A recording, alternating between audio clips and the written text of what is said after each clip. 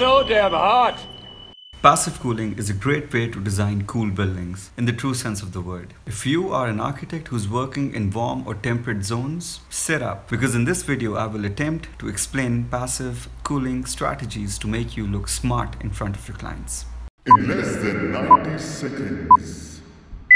Passive cooling is a way to keep the building comfortable by controlling the temperature. Simply put, it's about the balance between two things: minimizing heat gain and maximizing heat loss.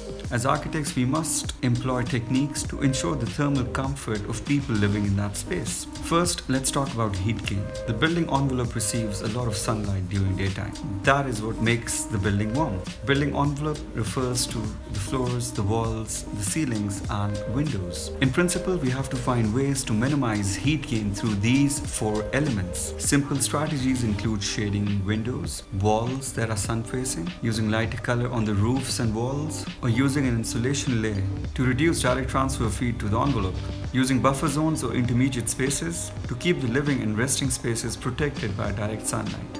Okay, right, now let's talk about heat loss. By maximizing heat loss, we can passively cool down a building. This can be achieved through architectural interventions like orientation and space planning at the start of the project, or natural ways like utilizing air movement, evaporative cooling, reflection of radiation, and cooling breezes, for example.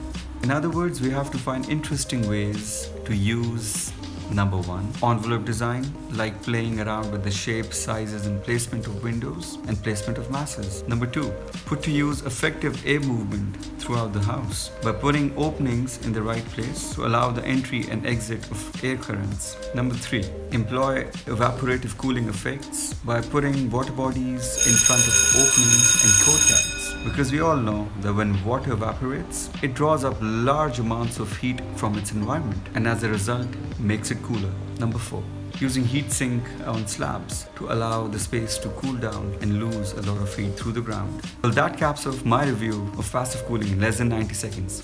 Done. Well, how did I do on time and content? Please let me know in the comments below. If you enjoyed content like this, please like the video. And don't forget to subscribe to our channel Design Hustle for more tips and tricks on architecture, design, and entrepreneurship. This in a simplistic way.